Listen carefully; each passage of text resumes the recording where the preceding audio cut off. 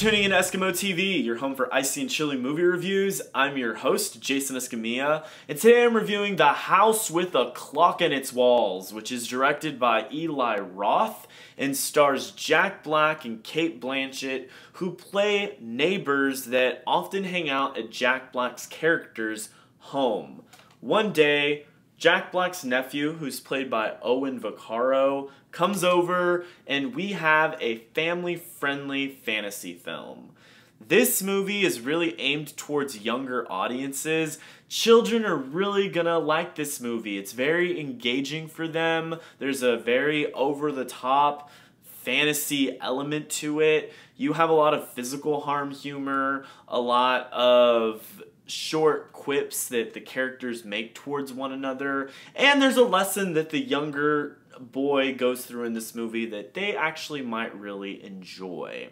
Adults will be slightly amused. There were some moments where I was smiling or I laughed a few times, but overall this is a very average film. The characters feel very contrived. In other words, they're not very believable. The nephew, whose name is Lewis in this movie, has a backstory that had potential to really pull at your heartstrings, and it sort of does, but I really think that it was a missed opportunity for the movie to really go more in depth with that story, for us to know more about it, so that way we could really like and feel more for this character. The antagonist is not very strong. The motivation and end goal that this character has is just not very realistic, and it was just funny. If you have kids, you can take them to go watch it. I think that they're gonna like it.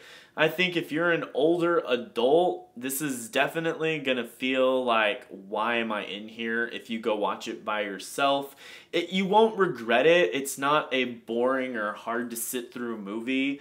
It's just very kid-oriented is what it feels like. This really felt like a Goosebumps sequel, especially since Jack Black was in it. It's very over the top, it's very magical, and I think that if you feel like going to go watch a kids movie, or you have kids, you have a younger brother, sister, take them to go watch it. They're gonna like it. If you're older, you may want to consider watching something else that has more meaning or is more impactful for you as an audience member. I'm going to give The House with a Clock in Its Walls a C+. I love talking about movies, but one thing I love more is talking about movies with you. So leave a comment if you have a question or have an opinion that you'd like to share regarding The House with a Clock in Its Walls. You can also follow me on social media. I'm on Facebook, Instagram, and Twitter. And as always, if you enjoyed this review, you can subscribe for more icy and chilly EskimoTV reviews.